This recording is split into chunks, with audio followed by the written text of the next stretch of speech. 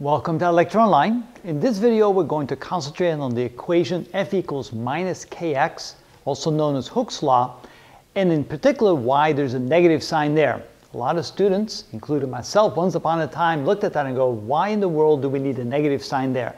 Doesn't it simply tell us that the force that the spring exerts on the block is equal to k times x? Why the negative? Well, it turns out that it's all by definition.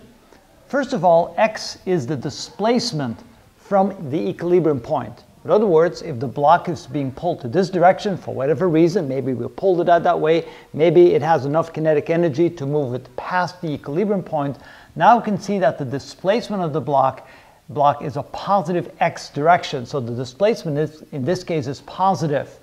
Now F represents the force that the spring exerts on the block.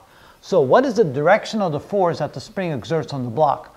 Once the block is past the equilibrium point, now the spring is pulling back on the block. The block is being slowed down, eventually will come to a stop, and then the spring will accelerate it back towards the equilibrium point. So this entire time that the block is past the equilibrium point to the right side, in other words, when the displacement is a positive quantity, the spring will exert a force in the negative direction.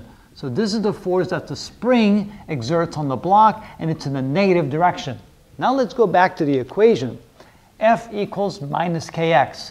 If x is a positive quantity, and since k is simply a spring constant, which is also a positive quantity, then F without the negative sign would be positive.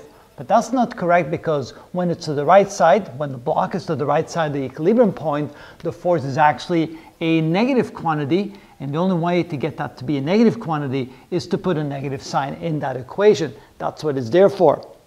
But what if the block is on the other side of the equilibrium point? What happens now? For example, the spring has now pulled it, the block accelerated towards the equilibrium point, shot over the equilibrium point, and now the block is compressing the spring because the spring is now slowing down the block. Now the displacement for the block is a negative quantity. It is to the left of the equilibrium point, therefore the displacement is negative.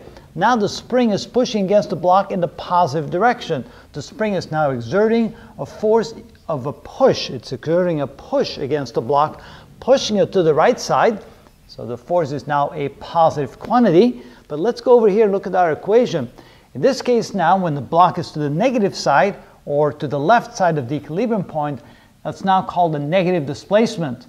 And we know now that the force is exerting a positive force, a force directed towards the right on the block, and the only way to get the force to be a positive is to take the negative displacement and multiply it times the negative sign. So the negative sign is always there to direct or to give us the correct direction or the correct sign for the force that the spring exerts on the block. That's why we need a negative sign there. Hopefully this clears it up and you no longer have to worry why in the world they put the negative sign there in the equation known as Hooke's law.